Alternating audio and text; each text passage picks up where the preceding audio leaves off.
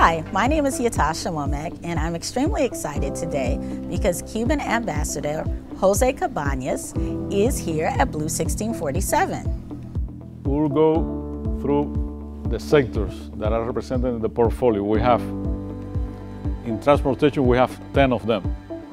Modernize infrastructure to build new highways, etc., railways.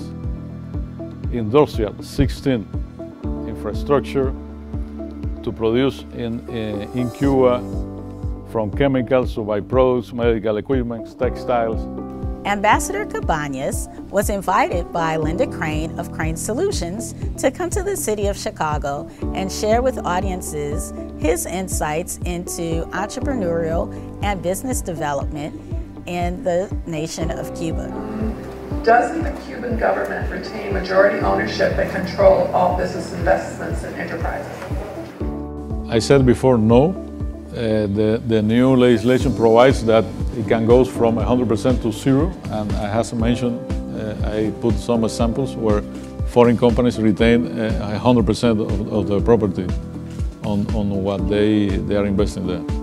The people come here, do they have a specific project, or they have time in the day to come, or how? Yeah. Most of the people that utilize the space are actually working standard 9-to-5s, or they're entrepreneurs. They're either starting their own businesses or they're looking to continue with the job that they do now. We have about 327 members here at this location, and we have expanded rapidly throughout 3 years being here at 1647. So we're now making an impact in multiple cities around the country, which includes Los Angeles, St. Louis.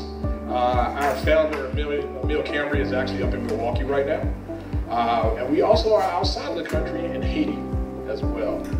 It was truly amazing to have the Cuban ambassador celebrate and participate at the activities at BLUE 1647. What we're seeing with BLUE 1647 is we're becoming more of a global brand, an opportunity for people to see the great work that we do in addressing the needs of the community. And these are global issues. These are issues of how to give people opportunity and access, how to provide business transparency and opportunities for folks to be able to generate revenue in other markets.